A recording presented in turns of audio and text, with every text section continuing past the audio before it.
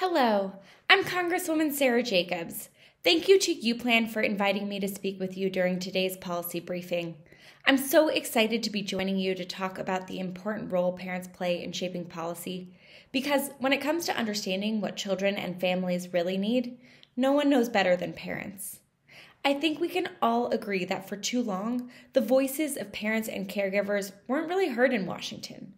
And when you don't center parents and kids and caregivers in policymaking, it's not surprising that we end up with a national childcare crisis and an economy that isn't working for millions of families. In San Diego, where I'm proud to represent, 70% of children under 5 didn't have access to the childcare slots they needed before the pandemic.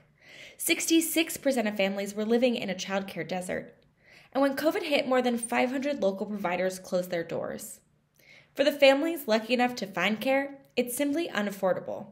Center-based care in San Diego can average $17,000 a year.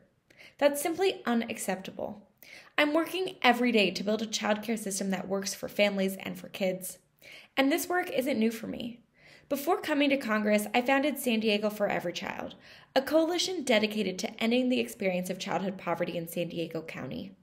When the pandemic hit, we adapted our mission to serve San Diegans in crisis, mobilizing funding to support childcare for essential workers. I was proud to work with local representatives from Parent Voices on those efforts, and I'm proud to be continuing the fight to end childhood poverty and bolster our childcare system alongside local leaders like Parent Voices CA. Last year, my team and I worked around the clock to expand access to childcare in the Build Back Better Act and ensure that most families would pay no more than 7% of their income on childcare. And while I know we're all disappointed and angry that the Build Back Better Act didn't become law, I do think it signaled a real shift in the way we think about our childcare crisis. The majority of the House of Representatives supported the largest investment in childcare and early education since the creation of Head Start in the 1960s. That's huge, and it means that this is a fight that we can win. San Diego is a proud border community with many mixed-status families, and we know better than most how important our immigrant communities are to the fabric of our society. That's why I'm so grateful to UPlan members for championing the Lift the Bar Act, which would lift the arbitrary and unfair barriers on immigrant families' access to programs like SNAP and TANF, and why I'm proud to be an original co-sponsor of it. All of these investments aren't just the right thing to do to give kids and families a strong start. They're also the fiscally responsible thing to do. We lose $1 trillion a year due to the adverse effects of child poverty, up to 5% of GDP, because millions of parents and caregivers can't afford the care they need to work.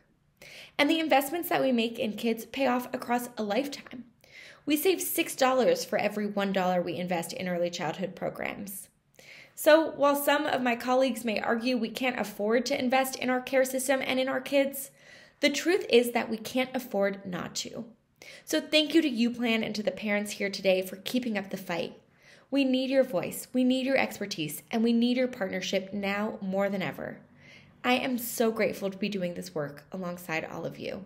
Thank you so much.